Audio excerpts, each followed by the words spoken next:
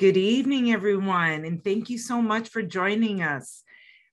Tonight's event, Work-Life Balance, no, scratch that, Integration, is featuring favorite ladies of mine, and I'm becoming friends with someone else. So we've got Joy Wright, class of 95, Annette Fernandez, class of 96, Beth Galvin, class of 88. To have this amazing conversation, this very important conversation, which is probably why you have joined us this evening. So thank you again.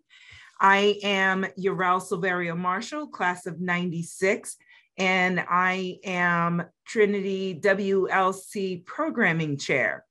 Now, if you like these events, if you have any ideas, I'm going to put a plug in. I could really use some help on my committee. So please reach out to myself or Melissa and let us know, how you want to get involved. And as you can see, Melissa Bronzino Reagan, who is class of 87 and my partner in crime, she is logged in with us. She's the Associate Director of Alumni Relations, and she works behind the scenes. She's what makes us work perfectly. And if you have any questions about the Women's Leadership Council and how to get involved after tonight, please feel free to contact her. I need help. I need fresh ideas. I can only do so much. So between Melissa and myself, we could use any help that we could get. Just my little plug, in case you didn't hear that. Okay. Before we get started, here's just a few housekeeping notes. This third part of the Women in Work series will be recorded. And the first two programs, which was the Great Resignation and how to navigate through professional transitions, is now available in the archive on Trinity's website. Your feedback is important to us. So you'll receive a post-event email from Melissa tomorrow afternoon, that includes a survey. Please take a few minutes to let us know what you thought of tonight's conversation, as well as any other topics that you would like to see in the future. We have a lot on the calendar, but we do it because of the needs that you demonstrate to us. Our hope for tonight's program is that it's going to be a conversation. Beth, Joy, and Annette would welcome your participation. And if you see on your screen, you should have a Q&A and a chat. In the chat, as you hear us speak, please add, your comments, your encouragement, things like that. And if you have any questions that you specifically want answered, please add that to the Q&A button, and I will make sure that we incorporate it into our conversation. So there, let's see. Am I forgetting anything? No, I don't think so, other than getting started with this event. Joy, Annette, and Beth come with different experiences and perspective. And so that is the beauty of this combination. And I hope that something will resonate with each and every one of you. We're going to start with a little bit of their background and why this topic resonates with them. Beth, would you like to get us started? Yes, thank you. First of all, good evening, everybody. I'm actually really excited about this topic, and I'm actually flattered to be on a panel with these women, with Joy and Annette and Urel, and I think it's going to be a fun conversation. Do please ask questions, and it is meant to be, as Urel said, casual, and hopefully you're going to see how we help you to make it that way. So I am class of 88, just really, really briefly. I was an econ major. I fully embraced everything Trinity had to offer, and am sort of a passionate Trinity grad. I did sports, I did internships, I studied abroad, I worked on campus, and I wanted to have an international career, and then I went and had an international career. I did grad school overseas and then worked overseas for 5 years, and then came back and started my career with Ernst & Young, where I worked in international tax for 26 years. Now, I'm part of the panel that is not actually part formally of the Great Resignation, but I just achieved an exciting and kind of lifelong goal, which was to wrap up my corporate career a little young while I still have time to do other things and while my son is still at home. So I guess I just retired about 6 months ago. So I have a kind of different perspective. And we'll talk about that. But through my, I guess 30 something years, I saw a lot of change going on in the workplace and certainly experienced a lot of it. And I was fortunate enough to work for a company that was very progressive and was very flexible for the work environment. And I guess what I'm going to share is sort of my perspective and thoughts at this point in time, because I'm actually, maybe strangely, but excited about this point in history, let's hopefully say post-pandemic, and with this change in really, it's a shift in worker paradigm that I think is actually as hard as it has been on women and so many people. I think the inverse is it's going to present and is presenting an interesting accelerant and opportunity to change how we all work. And so that's kind of what I wanted to bring to the discussion today. So just to kick off some of my thoughts about work-life integration, we were very intentional in the invitation about the cross out of work-life balance. We crossed out balance and put integration. And I want to talk about that for a minute and sort of set up the discussion here. For the first half of my career, we would talk about work-life balance and we would try to achieve it. And we would, really just sort of try to embrace that concept. And for me personally, I felt like it was this ultimate perfection that we were all supposed to strive for, and that life and work were supposed to perfectly be in balance. And there was this thing that everybody else must be figuring out, and I just somehow wasn't getting there. And then probably 10 years ago, the concept, at least in my field, the concept of work-life integration entered the world of business, and we started talking about it differently. And I think what I have learned, and there's now names for, are what I used to call, and it was just my nomenclature was, I would say I want a separation of church and state between work and home.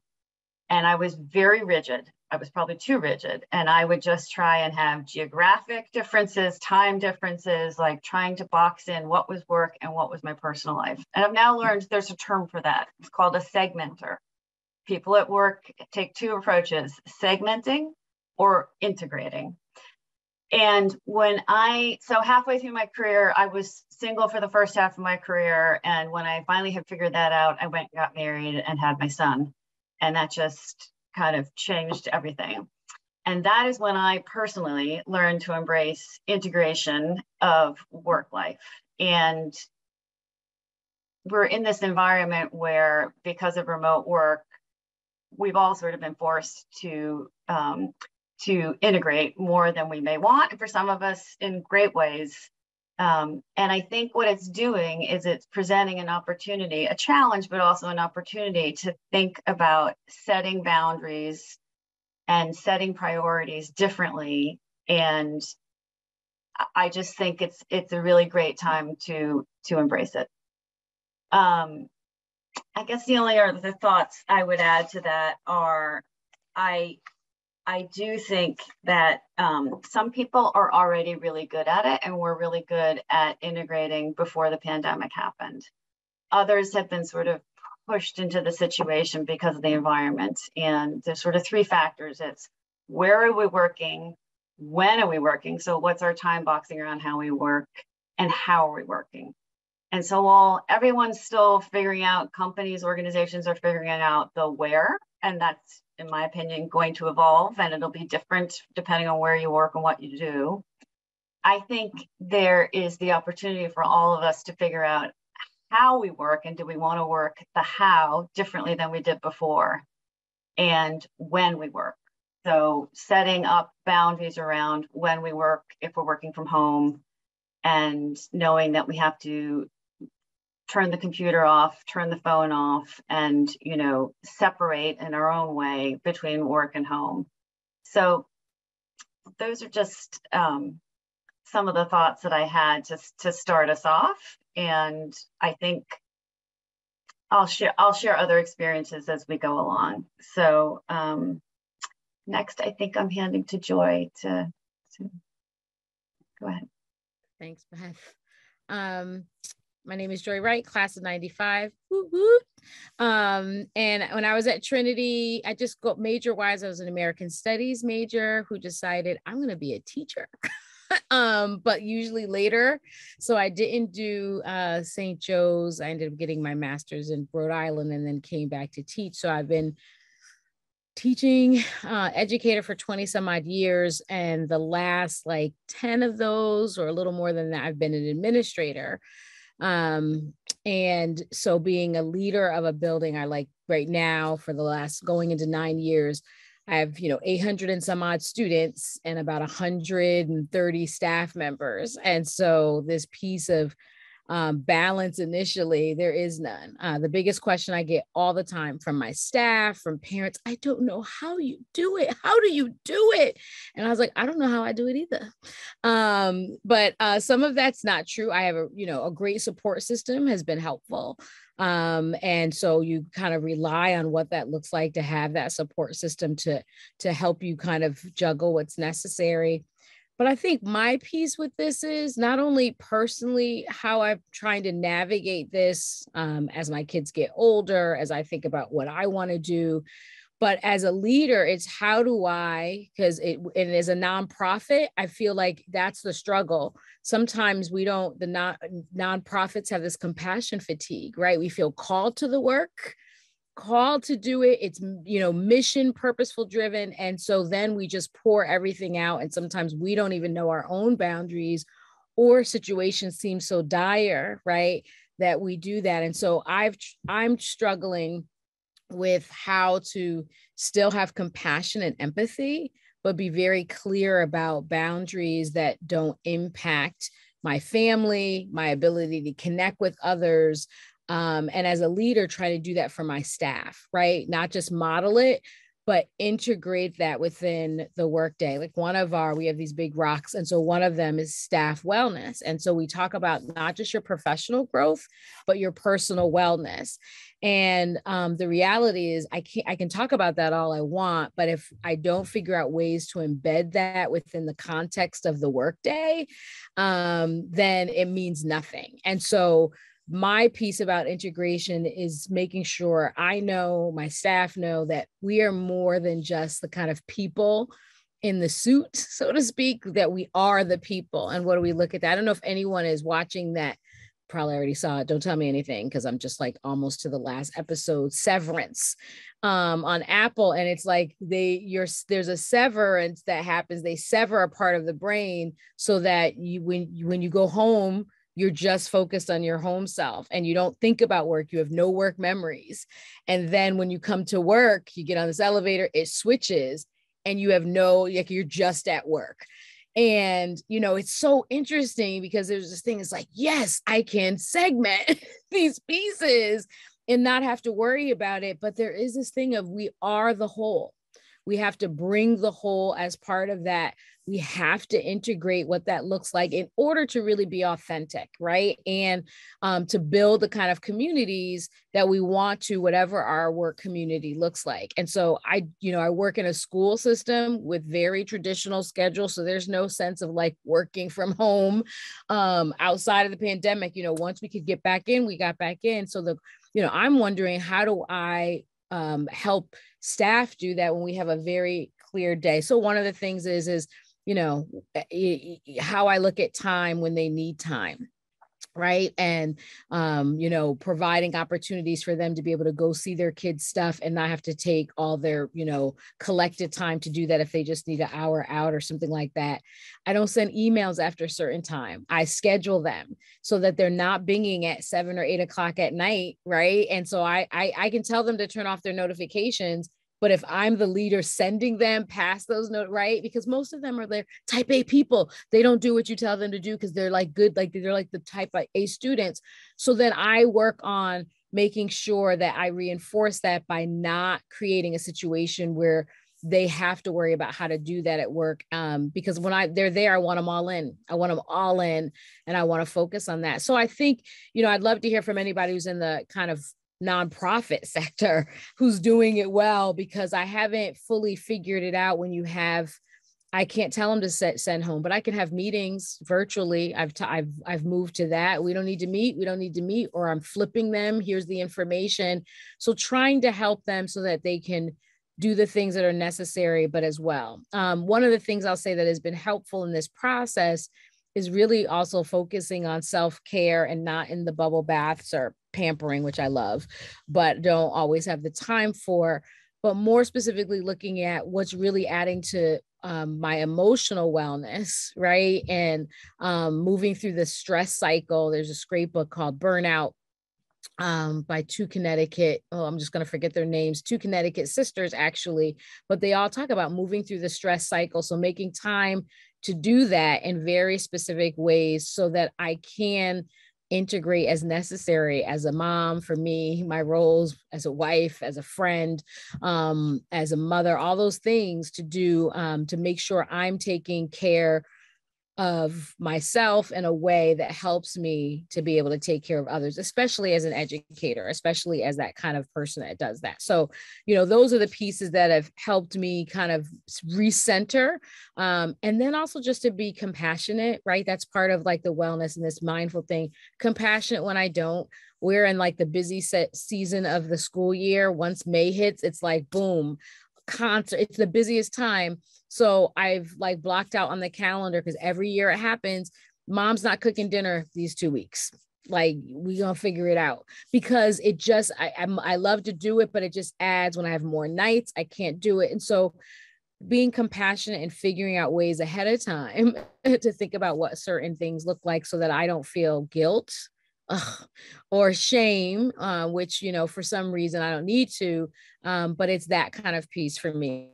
So looking at self-care, looking as a leader, how do I help model that, but also don't create situations where I'm saying one thing, but then doing another. So that's my story. I'm going to turn it over to Miss Annette to share where she's coming at this angle of integration, where she's coming from. Hi, thanks so much, Joy. I mean, Joy and Beth, you guys have like set the stage so well. I think I'm coming from a little bit of a different place in that, first of all, I graduated from Trinity in 1996. I was an American Studies major in what I consider like probably one of the best times in that department. I had the likes of Professor Miller and Professor Watts, may they rest in peace. Professor Fred File, may he rest in peace. So we were there at a very interesting time.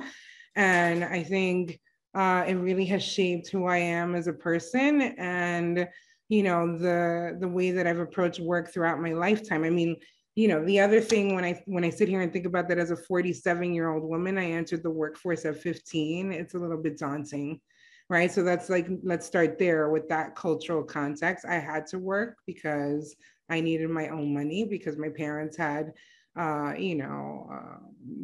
what I consider middle-class jobs. They were able to take care of us and put us through school, and I paid for some part of my private schooling, but then I was in Trinity, and in Trinity I needed cash, and so I always worked.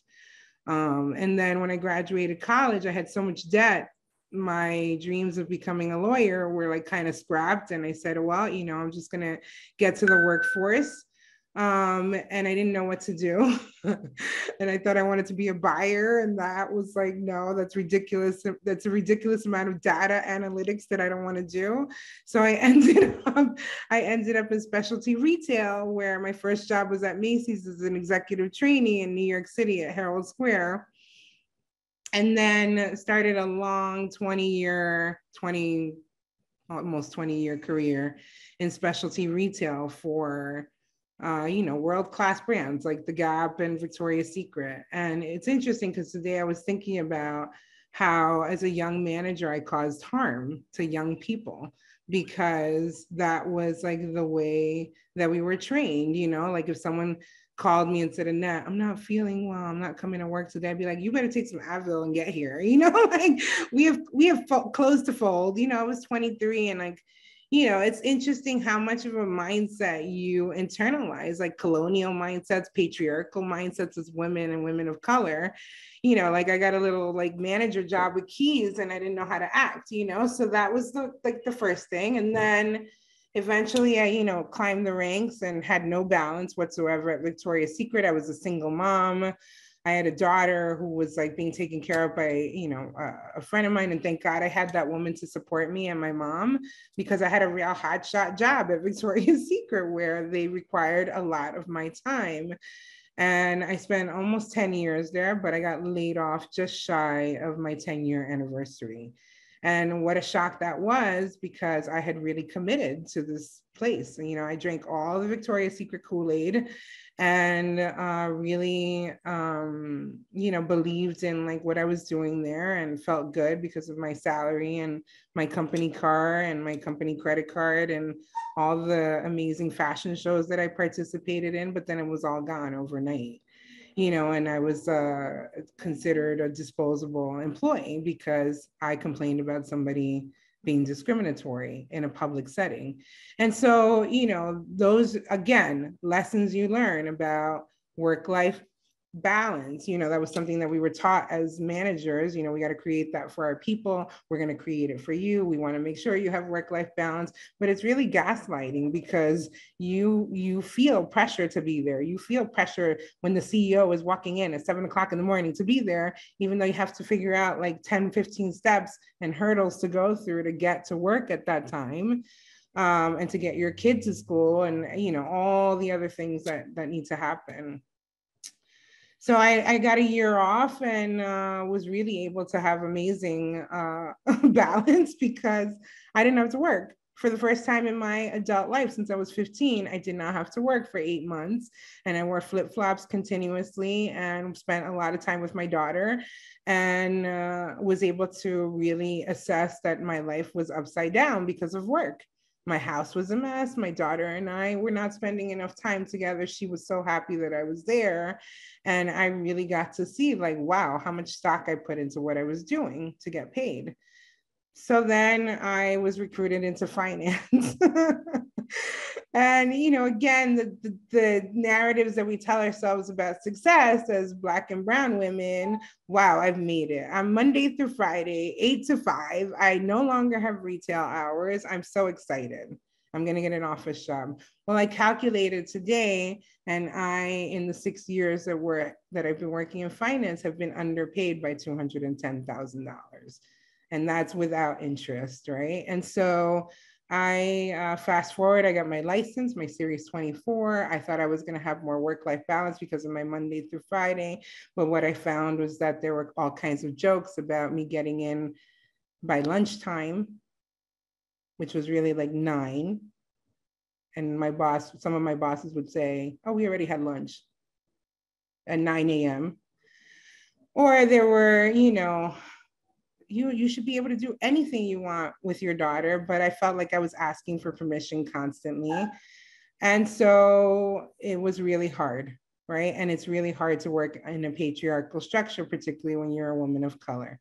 And harder to see other men who do not have the credentials you have being paid more than you are.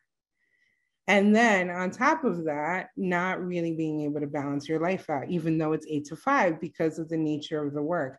You know, during the pandemic for 2 years, I had to come sit at my desk every morning. And at 10 o'clock, there was a meeting to make sure we were on video and you could see us at our desks. For 2 years, a 45-year-old woman had to report to work that way. And so, you know, it's really at this point, you know, when people say great resignation, I think there's a really big missed narrative in that nomenclature, right? And the missed narrative is that of people of color. You know, I think this is a time of our reckoning with how we define work and how we define success. And when I think about work-life integration, in the past, you know, 45 days or whatever it is that I have not been working for my current employer, because I'm on a leave of absence, I have never felt more integrated in my life. And I'm actually working on something, I'm working on advocacy for my community. And I have a liberation schedule, and I'm going to share that because I think it's important. From 8 to 12, I work on myself. I make sure my daughter's off to school, and maybe I journal. I take my dog out for a really long walk, and I do all the things that I might want to do from 8 to 12. From 12 to 4, I actually work on something. 12 to 4. Because really, that's how many hours I've generally worked in the past 6 years. Because the work is easy for me, who's someone that's intelligent and also underjobbed. Because I'm asking for more responsibility, but I'm being asked to do data entry. So again, you can't integrate a life like that. You have to liberate yourself from a structure like that, in my view, right?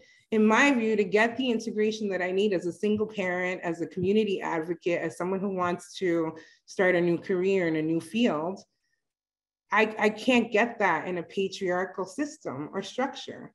And so, like, for me, the challenge is really like, okay, the way that we're going to get work-life integration as Black and brown women, and I also think women that are like down with the cause, white women that are like consider themselves allies, is to create organizations and work structures that really work for women, because what works for women works for everyone.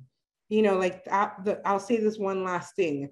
The month before the global pandemic broke out in New York City, a month before, I went and spoke to my supervisor's supervisor. I won't say boss, but they're my bosses, and I hate that word because boss is also connotations of, slavery and all of that nonsense. So I went into his office and I said, this is not working. So I'm underpaid. The culture here is not great. And that's like, I'm being nice.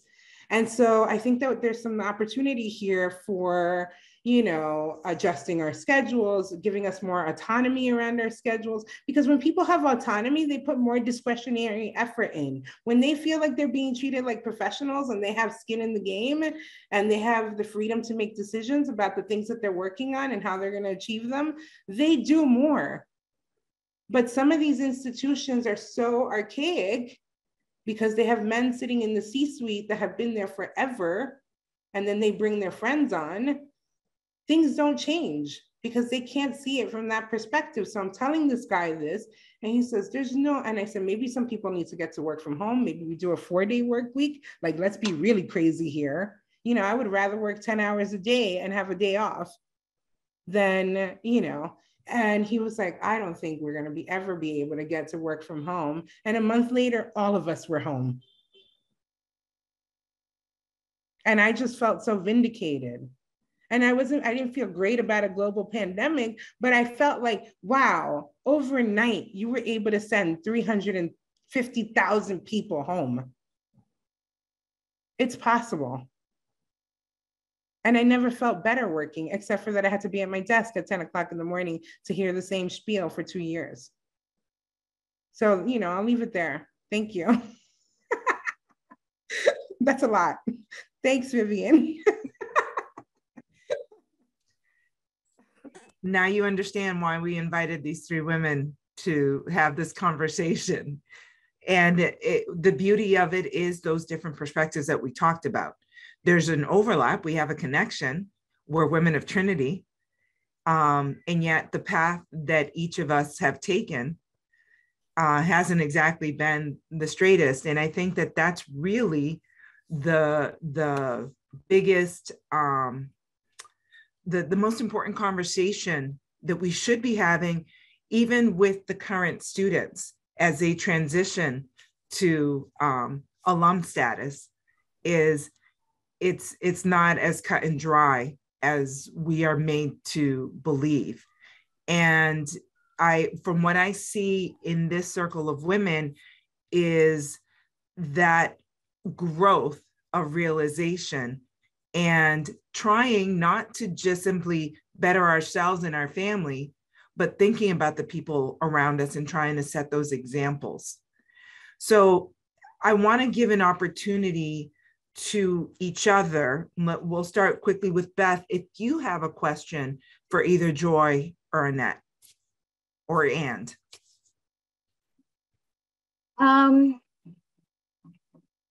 Well, I mean, a couple things struck me from both of you. I think there's actually more commonality, and it may not be so obvious, but there's, I think, a lot of commonality in our experience. But one of the things that struck me was, because she spoke after me, was when Joy was talking about the importance of a support system and the importance of, you both spoke about leading and leading through example. So I thought that was pretty interesting, Annette, when you brought that up as well, and you, Joy, because I think for 20-something years in the more progressive organizations, they have been trying to focus on work-life integration, not getting it right all the time and not getting it right a lot of the time, but also really encouraging us as women to be open and honest about how we are making it work and not hide the fact that we're leaving early to go to our grad school class, or, you know, go help a friend who's in trouble, or take care of an ailing family member, or go to our kids' soccer game, whatever, you know, whatever your personal priority is. I think that's important too. It's not just about working parents, it's about everybody and everybody's personal priority. But I think it's pretty interesting that we've been asked to role model it. And I will say that when I made a change about that, and I stopped hiding, for lack of a better term, what I was doing, and I was more honest about it. I was like, remember I told you I had that really important client meeting on Thursday afternoon? I'm like, yeah, I was meeting my friend who's getting remarried for her dress fitting because she's been through an awful time. I would never tell anybody in the office that's where I was. I'd tell them it's the equivalent of your kid's soccer game. and she may be on the call right now, the person I'm talking about, but my point is, it's nobody's business what your priority is, and it's up to you to make that point. But I think when we started being honest and sharing our examples, and I think we need to continue to do that. I'm saying that because I think as women, and just as workers, not just women, we need to do that in a leadership role. And, you know, I think that's important. I also think the importance of a support network, you know, it does take a community, it does take a network, whether it's in your organization, your family, your friends, to just make the seesaw work. So that wasn't a question, it was really about tying some of the themes together. And just very quickly, our audience, reminding you to please use the Q&A if you have any specific questions for our panelists. I mean, there is one thing that I want to go back on what Beth said. I mean, I'd even take it further and say, you know, what I would say to young women, and I think they're actually really good at doing this. You know, I have a daughter, Valentina, who's 12, and she's, you know, like the most badass feminist I know. Like, she already has her boundaries and she already questions.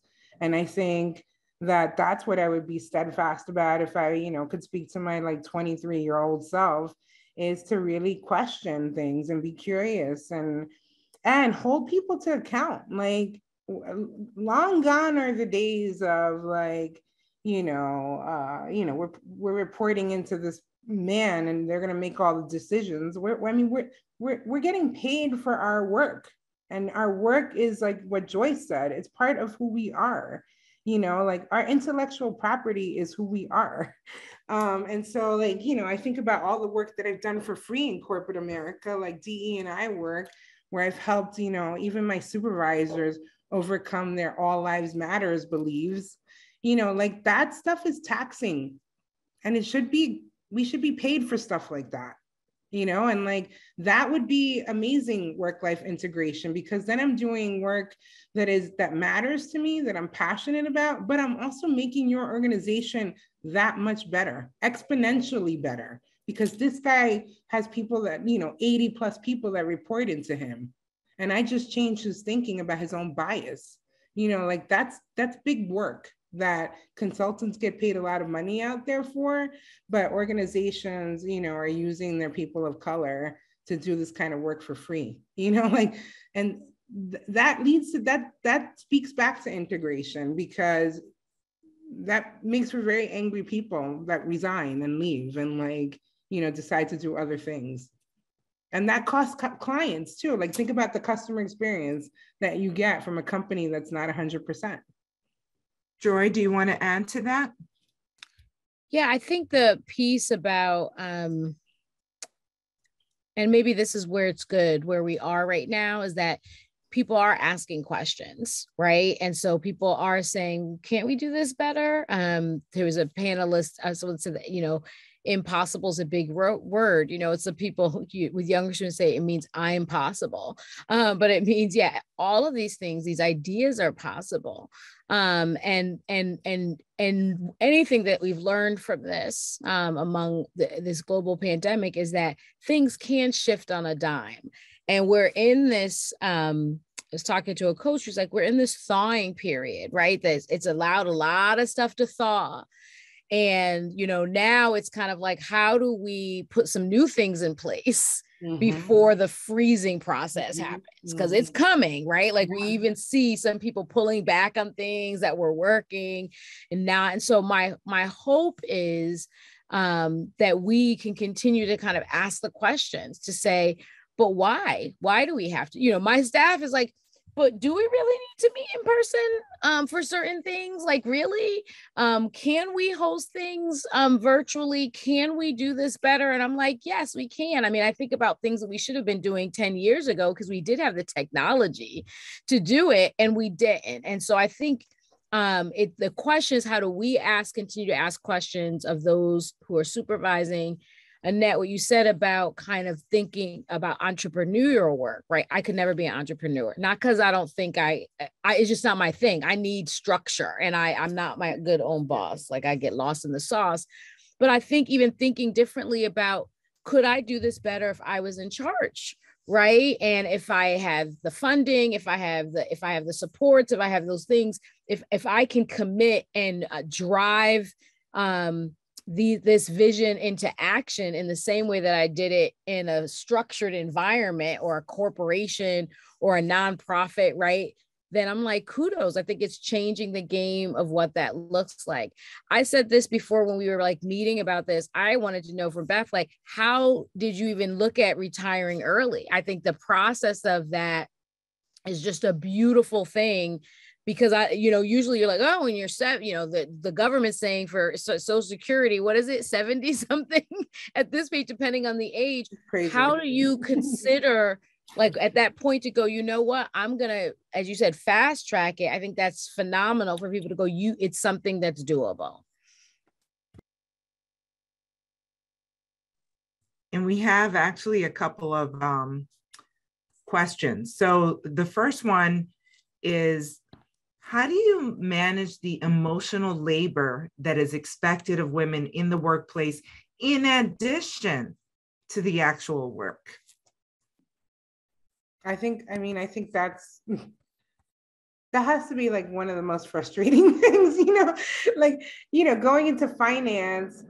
I just want you guys to think about how many people call me work mom, like right there, that puts like a burden on you, right? And honestly, like I'm a compassionate person. I'm empathetic. I'm like, I feel people's pain. So I take on a lot of energy that does not belong to me. And I would do that at work because for me, like leadership has always been about, helping folks get to where they want to go, right? Like the first opportunity that I had to hire someone in my finance gig, I hired a Dominican lesbian woman who came here at 16 years old, and her first job was in a 99-cent store. Like that's how I integrate my life into what I do, right?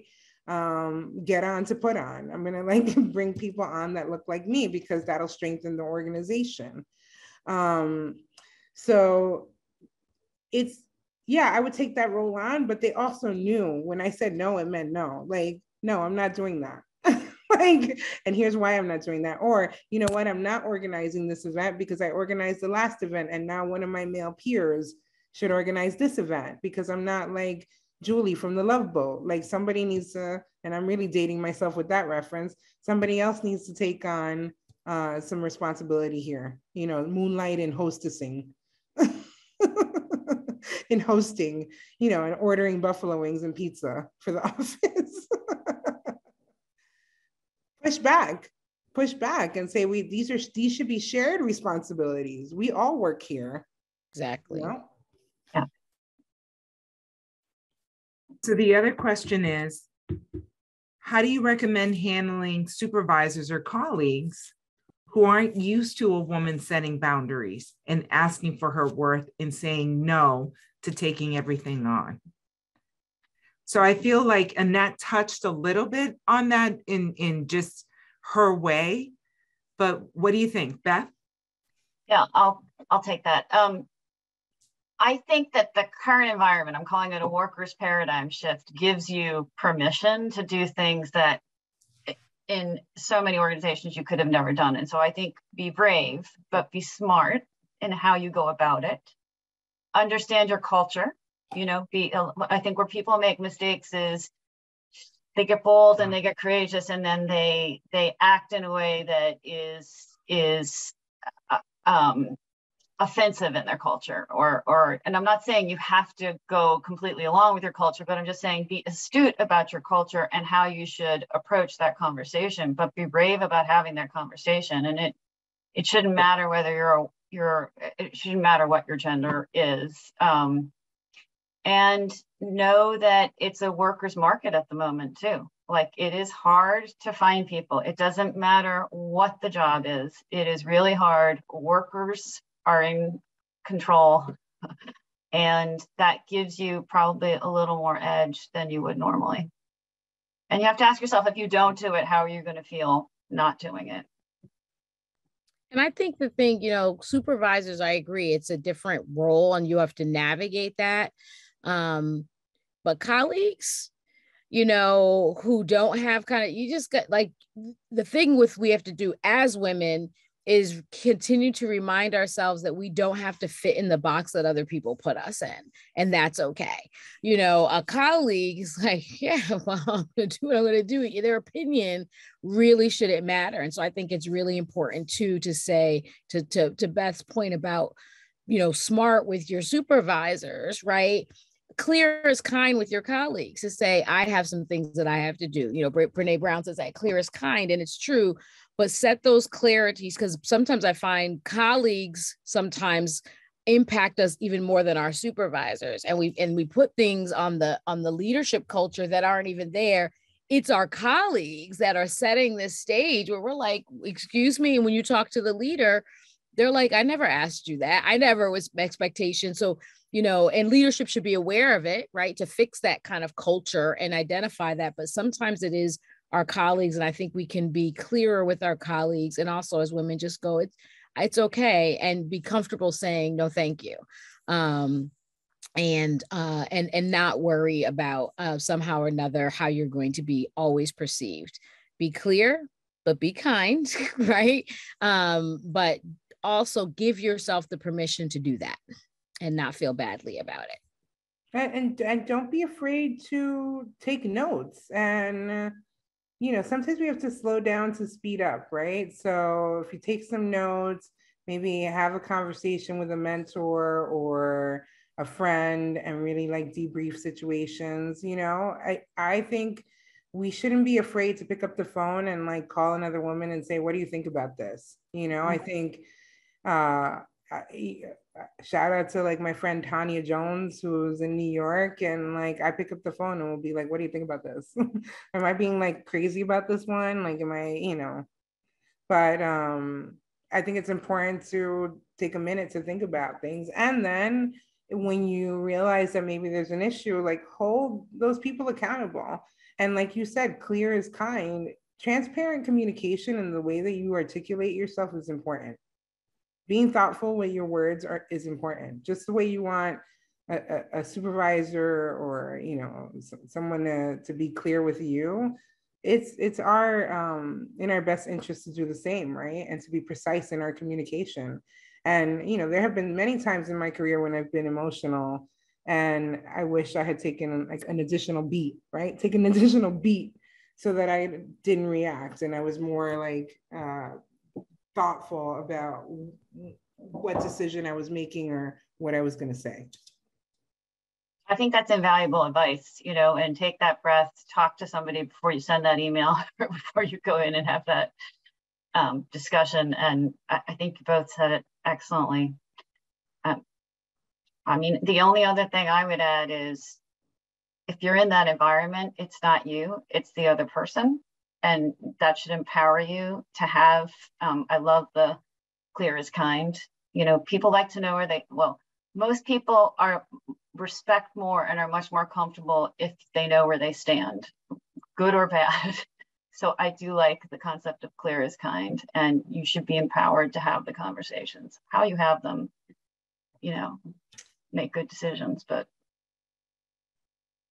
And I actually think the best cultures are created through communication, right? And having crucial conversations and creating feedback loops, the best organization I've worked in was Victoria's Secret because of that, because they had a really strong, and I'm not saying it was like this when I left, but I think I've enjoyed my time the most working with them because they really created big spaces to get on the ground feedback from their employees, whether they were managers or sales associates. And so that made you part of the process, and you felt proud when the results came in. And, so that's really where I learned so much about leadership and really allowing people to be their whole selves at work, and helping people to realize how to leverage their strengths and work on, the things that they needed to work on. You were doing that through these conversations. So this, that's I wish that's the piece I wish for every woman, is that we don't silently suffer. If we all stop silently suffering, we would create larger spaces for our voices. I like this notion of permission. I've never asked for permission to speak my mind ever, because I just can't. And it's not, and in that permission for us as women, to me, fair to say, is not for other people, but to give ourselves that. But we silence ourselves so much. And I'll say that it just reminded me of something about us suffering in silence. And because there's seasons. I mean, we have a long working life, right? And there's going to be seasons where like you're on it and like you are at the top of your game, and then something personally is going to happen. I recall a couple of years right before the pandemic, my grandmother was declining, right? And so I'm trying to manage, how do you take care of her, but run a school and do, all the roles that we have. And you sit there, you go, I'm not doing anything well. I feel like I'm maintaining. And there was a point when I'm like, I need to take some time off. I have to deal with this piece. I want to be the granddaughter that I want to be, right? That I am. And I have to do this. And I remember so many people saying two things. One, we didn't notice anything different, right? We feel like you were still holding it together. Okay, right? But we know ourselves. And two, the number of people, and a lot of them women, who said, thank you. Like, I didn't know we could take time. And it was like a month or whatever it was, but I had to do it to like manage the things that were necessary. And so that's the piece too, is that, we kind of suffer and we don't know how people manage things. And sometimes they're not managing it, or they don't know that there are ways that they can be given some respite so that they can focus on an area of life that's in crisis at the moment. And so I think that's the piece too, of even sharing those pieces, that you don't have to be at the top all the time. You gotta be competent, right? We gotta be competent, but excellence kind of flows with what's going on around us. And that's okay too, to be compassionate with ourselves. Actually, I put a plug for Brene Brown's, what is it? Compass of the Heart? No, the Gifts of Imperfection, where she talks about, being compassionate, and there is no such thing as perfection. It's doing your best. And that's something that I've been trying to put into practice. You have all given us some gems, and I wanted to add a couple of things before we start saying our final words. One is, if there is anyone in the audience that has decided to stay home, the same thing applies in your home. Mm-hmm. Setting the boundaries, clear communication. Your children can be your employers or your employees, depending on who's enabling. And as well as your spouse and a partner, whoever that you might live with. Not all of us have the luxury of a support system. So creating those boundaries to be able to balance yourself and your responsibilities at home is just as important and is part of work-life integration, because what we do in the home is work.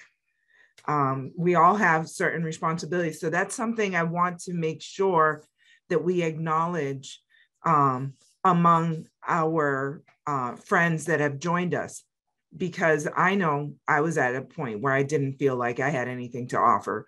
I'm just at home taking care of the kids. That's a full-time job, so all of those things. The second thing is talking about thank you, but also working on not apologizing. I have been extremely intentional for the last couple of years, and Melissa's in the background probably nodding her head because I have kind of called her on it on the same thing of there are different ways of wording things without needing to say, I'm sorry. It could be a thank you or I appreciate or anything else. But before you send out a message or before you put it out there of I'm sorry, think about how else you can word it so that you're acknowledging your boundary and your reality as well as consideration of the other person. So I feel like that's something that we need to add. Unfortunately, we only have 3 minutes left. So I challenged my wonderful ladies to give just one last nugget that you want our audience to reflect on. Can you give me 30-second bit? All right, I'll go since I went first. There's an analogy about work-life balance of a seesaw. And when is a seesaw ever perfectly in balance? Not very often. And life is messy. Integrating work and life is messy, and it ebbs and it flows. And there are times, I think Joy used the word seasons, where there are seasons where you have to be intense, or some people use the term lean in, and other times when you have to give up projects, give up jobs, give up opportunities because your personal priorities are more important. So my advice, my little nugget is don't strive for perfection, which some of you said before.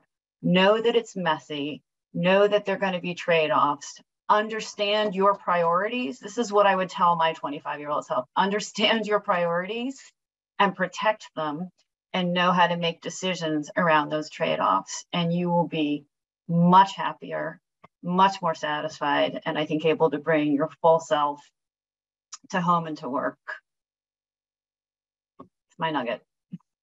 Thank you, Beth. Joy? Gosh, you just gave the amazing nugget. I don't, all I'm going to say is this piece of really think about how you are aware. I know there's a lot that's been talking about mindfulness and awareness. And I just want to think that's the piece. Sometimes when we are not, it's so loud, if we can find ways to kind of quiet the noise so that we can be aware and know, and do I need to set a boundary?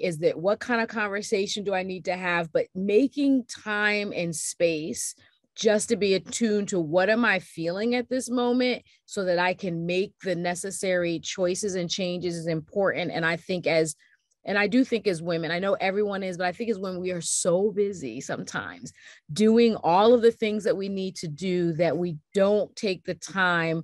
Annette, you may not have 4 hours like Annette does, right? To really kind of have a liberation schedule, but don't mistake that you can't have some liberation moments, right? And that there are some pieces where we can just kind of stop and reflect so that we can be better to stand up for ourselves in a way that helps us to be better at integrating all the pieces of our lives. That's what I'll say. I just want to say one thing. I think like we've got to challenge ourselves to think differently and push ourselves and, check where we are ingesting things and what we have ingested and what are our assumptions about work, our assumptions about being women at work. Like we were sold an idea that we could have it all and we could do it all. And, baby boom, she moves out and she starts like that big, baby food company. No, we should not settle is, I think, the thing that I would leave you with. And we should also think of this as the best time to innovate. One of the things I'm working on now is cannabis. Like this is an exciting time in New York in our history for Latina women, for Black women. It's the largest transfer of wealth to Black and brown people in our lifetime in this state. So just think about the work that you want to do. And that's the best way to integrate your life. Because when you want to do the work, when it's joyful work, when you feel like you're bringing light to an organization or your community or whatever it is, that's where you're going to have the best integration. So I'll leave that with, let's not settle, because there's a lot of light ahead of us because we've come out of a really dark, dark place. So thank you. Thanks for having me. I love this conversation. Joy, Beth, you guys are amazing. Yarel, thanks for leading us through this. I appreciate you so much. I appreciate Melissa, every one of you setting us all up. Thank you. And we want to say thank you to our audience for their participation in the questions asked, as well as just simply the encouragement. Beth, thank you. Joy, thank you. Annette, thank you. Melissa, thank you, because without Melissa, none of this would happen. She is the person that keeps us organized. She is the person that sends out the schedule, that is on top of us in terms of texting, gives me an amazing set of notes to follow, etc. So we want to make sure this is work-life integration. I mean, in its simplest, and it's one of the things that brings me the greatest joy is coming together with all of you and having these types of conversations. So with that, I just want to remind our guests to watch out for the email tomorrow with the post-event survey. Your information, again, is valuable. And what else do you want to see and hear or continue? And also, you've got to put it on your calendar that we've got on May 3rd, that's next week, a conversation with Lisa Cassow. I don't know if anyone remembers her, but she's retiring from Trinity and she has been I believe the director of Hillel House for a significant amount of years. And so we're going to be celebrating her tenure. That's May 3rd. May 4th, we're going to do a pseudo Cinco de Mayo Bantam style. And hopefully I will be educating you in terms of what exactly that means. And I'll tell you right now, it is not a Mexican holiday. So we will be talking about that. Hopefully that'll get you to join us. And of course, there's going to be some cocktails. So have your ingredients ready. If you register, you'll get the menu so that you have all the things that you could do while we're connected with Kali Irwin. She's our mixologist. So there you go. And then May 17th, we're going to wrap up this Women in Work series. So Joy, Annette, and Beth will be joining us again, along with Michelle Saunders and Lisa Iannone, Monica Novamisli. And Monica, I apologize if I got your last name incorrect, but I really hope that you will join us to finish it up. And hopefully you'll have questions for all of them as we've seen all the series. So please, if you didn't see it, please go to the Trinity website and watch the other series and see how they mesh together and what questions and where we are And maybe you can tell myself and Melissa, what other conversation should we be having? Or maybe another style of conversation, because it doesn't end right here. You know, everyone has given us nuggets, but there's still so much that a lot of us could use. And a lot of it is mentorship and support. So with all that, thank you and have a wonderful evening.